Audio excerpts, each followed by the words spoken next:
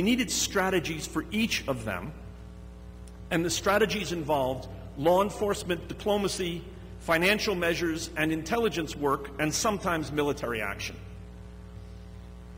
And we needed to focus in particular on those countries that not only supported terrorists, but also pursued, and as I said in the case of Iraq, had used WMD.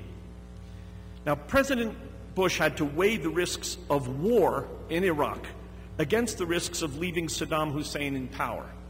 And it was a difficult call. It was controversial at the time, and of course, once the war got underway and didn't go well, it became even more controversial.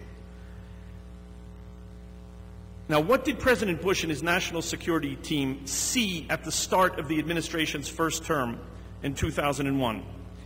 Well, the Saddam Hussein problem was not going away, but what was going away were the remaining vestiges of the UN Security Council's strategy to contain Iraq. The economic sanctions were eroding, and we anticipated that they would soon collapse and Saddam would emerge emboldened by his victory over the United States and the United Nations.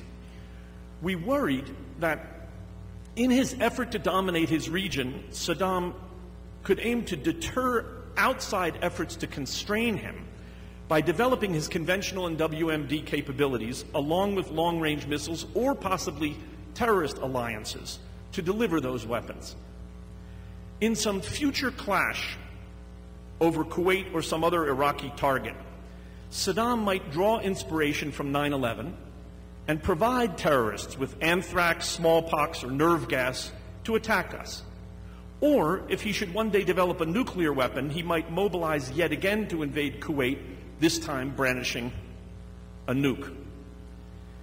Now, if that happened, and this was what I think principally weighed on the president when he was considering the issue of war in Iraq, if that happened, critics around the world would demand to know how President Bush could have been so irresponsible as to allow Saddam to retain his biological and chemical weapons programs, let alone get a nuclear weapon.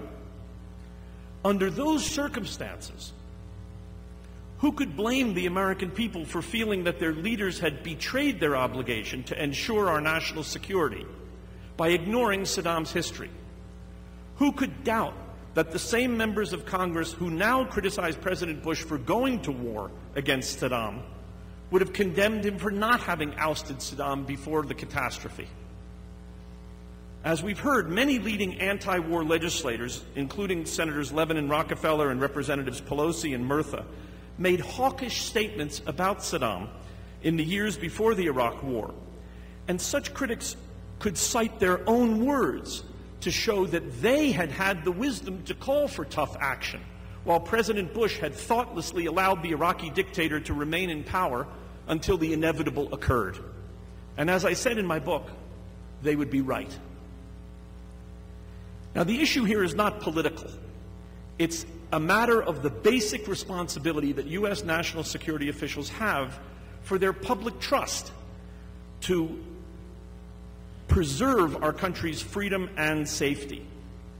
Now, I've been doing a lot of interviews about my book in recent months, and I've heard from a number of journalists and others that the book surprises them in that it tells a story that contradicts key parts of almost all the major books about the Iraq War. For example, it refutes the notion that President Bush came into office determined to go to war no matter what, and that the administration refused or failed to consider the arguments against war. In fact, as my book discusses, the most serious analysis of the downsides and risks of war was produced in the Pentagon by Secretary Rumsfeld and his team, not by Colin Powell, Rich Armitage, George Tenet, or other officials who are reputed to have been the voices of caution. My book contradicts the common allegations that the administration manipulated intelligence and that Pentagon civilians did not plan for post-Saddam Iraq.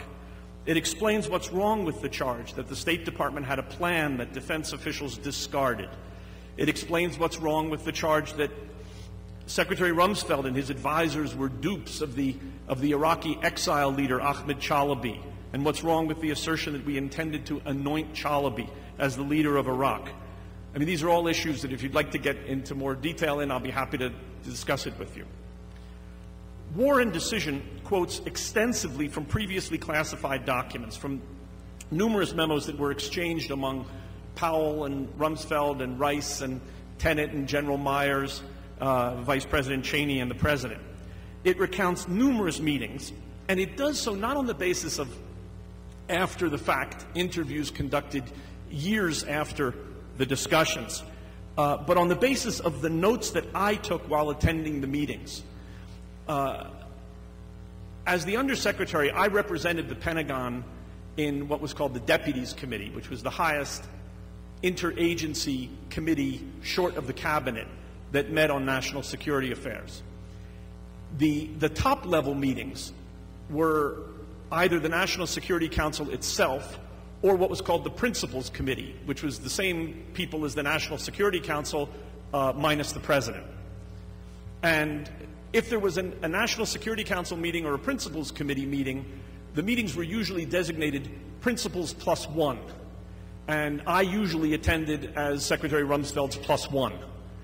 And I used the notes that I took at those meetings to, as the basis for the account that I give in the book. Now, in writing the book, I made the radical decision that words would be put in quotation marks only if they were actually spoken by the characters in my history at the very time and place described. And my hope is perhaps I could start a trend. The book explains for the first time the key post-war plan developed by the administration, the plan for political transition in post-Saddam Iraq. It was a plan developed in the Defense Department, and it aimed to prevent a prolonged U.S. occupation of Iraq.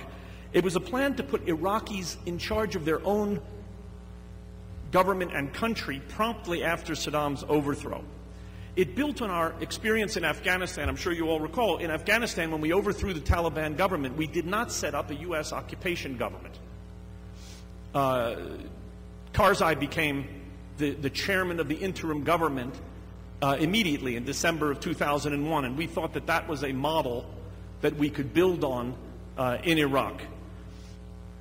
And the plan that it was approved by the President for post-Saddam political transition in Iraq was a variation on that Afghan model. But as much of the latter part of my book explains, the plan was undone, and I discuss in the book what I think are the harmful consequences that resulted from our not having implemented that plan. Now, I tried in the book to be critical about all the work that I discuss, that of other departments and agencies, that of the Pentagon, that of my own office, and myself.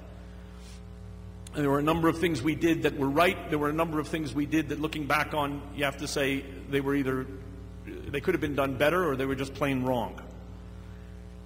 I worked to make my book civil and useful and accurate as one man's account can be. Now, I care about accuracy, which is why I relied so heavily on the contemporaneous written record. And it's why I provided footnotes and endnotes so extensively, which is something that I want to stress in particular here in this university setting to an audience of scholars. The book is about 530 pages long with about 140 pages of notes and reproduced documents. And I want readers to pay attention to the notes, to read them. I'd be happy if they challenge me on my use and interpretation of the documents. I've created a website. I told you the title of the book is War and Decision, and the website is waranddecision.com, where anyone can go and easily pull up the unclassified documents and articles and materials that I cite. I'd like to invite all of you to read the book and to visit waranddecision.com to plunge into the actual record of the decisions of the Bush administration at the dawn of the war on terrorism. I feel free to promote the book as I'm doing because I'm not making any money from the sales of the book. I've donated 100% of my proceeds to charities that support veterans and their families. Now, more than 7 years have passed since I was in the administration working on the conceptual foundation for the war on terrorism.